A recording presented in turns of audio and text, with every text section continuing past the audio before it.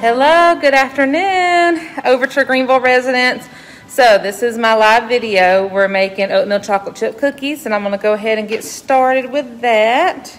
Oatmeal chocolate chip cookies is something that I thought was a family recipe, just exclusive to my family, because that's what my grandma said. But now that I've learned that everybody and their mama knows how to make them, actually it's even on the back of this container right here. So they're pretty simple to make. You need butter, milk, unsweetened cocoa powder, sugar, vanilla extract, peanut butter, and oats. So we're going to go ahead and get started. So in a pan on medium heat, you're going to put your 1 stick of butter, which is also half a cup. So let's get this rolling. There we go.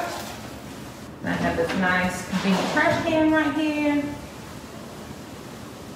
We're going to need half a cup of milk.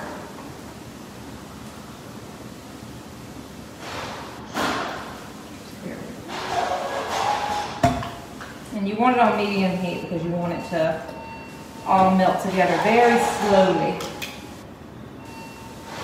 So we're going to take 3 tablespoons of the unsweetened cocoa powder. And they make a whole lot. And the best part, 2 whole cups of sugar.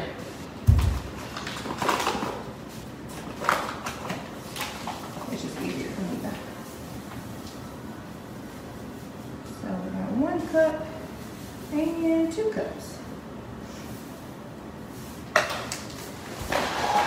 So these are the ingredients that we put in it first. So you want to mix and make sure they're all melting together.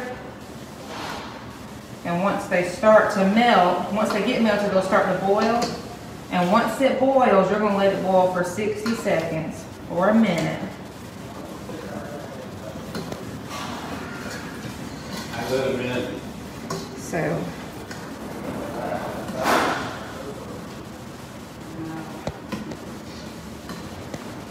I'm using this induction burner, which is really great.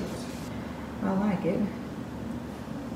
But it's not like a stove or a stove top, it's like an oven.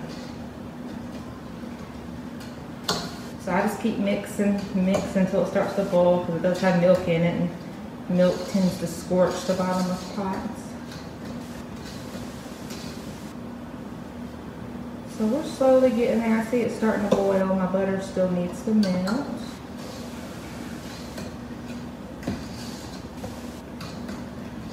And these last forever, and they're so good. They're so good. It's a great snack, or you can make it a whole meal, or just sit and eat the whole tray. There'll be no judgments. Looks like we're almost.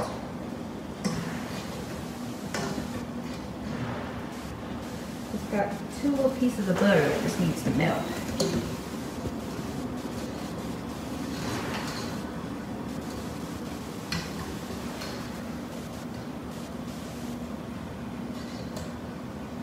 It smells so good. Can you smell that, Lauren? Can you smell this aroma? Are you gonna have some? I was about to say, I'm getting hungry over here. Even though you watched me put 2 cups of sugar in it. No judging. I mean, you have to have sugar. All right, so it's starting to boil, so I'm gonna let it boil for a minute. And that's just when it starts bubbling. Because, you know, some people think it needs to be like boiling like crazy. And no, just when it starts to bubble, then you want to keep it going for a minute. Look at those bubbles.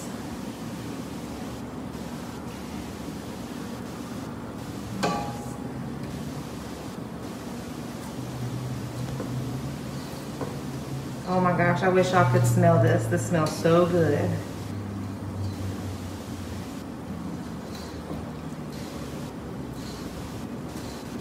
Like so good.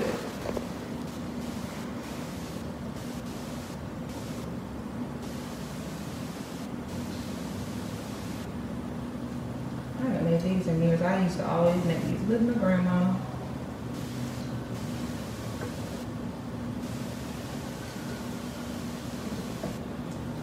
I think it's boiled long enough. So cutting off the heat.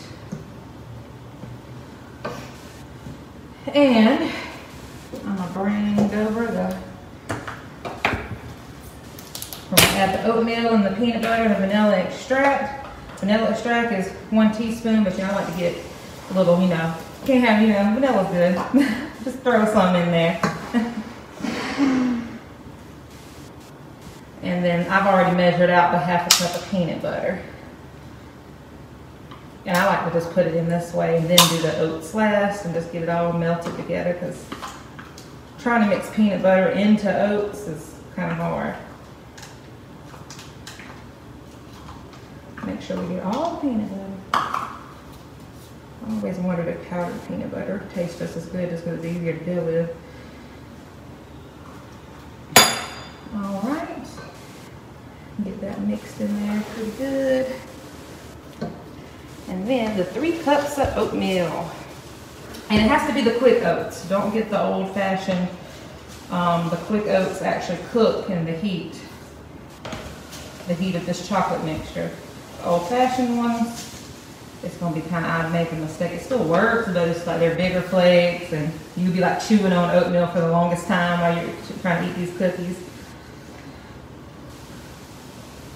So you mix everything together. And I'm gonna move this off the heat over here because I've got a pan with some parchment paper spread in it. So I'm just gonna make sure it's good and mixed. Do you see that? Do you see this? These are so good.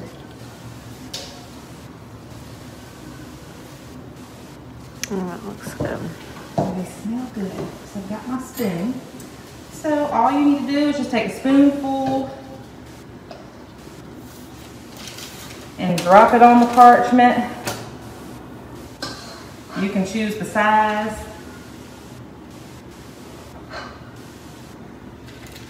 And they'll harden and they become like the most perfect little cookies ever. I put them in the fridge. Some people might want to keep them on the countertop, but I want mine like right away. So the fridge, you keep them in there for like 10 to 15 minutes and they'll be ready to go. So what I'll do for our lovely residents is, since I made these up, and obviously me and Lauren, we probably could eat these by ourselves, but we're generous. I'm going to, after these harden, I'm going to individually wrap each of these, and I'll put them right here in the community refrigerator. And you're welcome to come down and have you one and try it out and let me know how I did. So I appreciate y'all tuning in, and guess what? Next week, come back, because at the same time next week, Lauren will be making her famous pasta salad, and we'll be pretty excited for that.